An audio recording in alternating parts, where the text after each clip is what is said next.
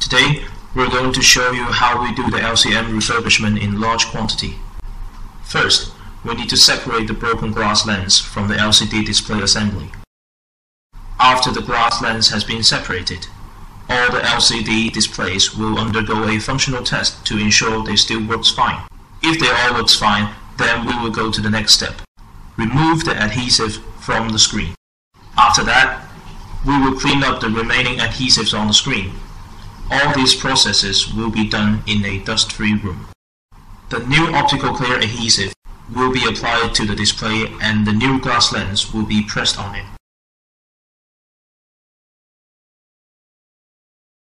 Then, the displays with new glass lens will be moved into the industry air vacuum.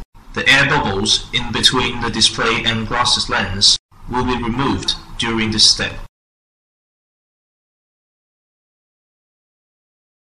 Before the frames being installed, a strict quality inspection will be applied to make sure the refurbished LCMs are fully functioning. After that, the foams and frame will be applied.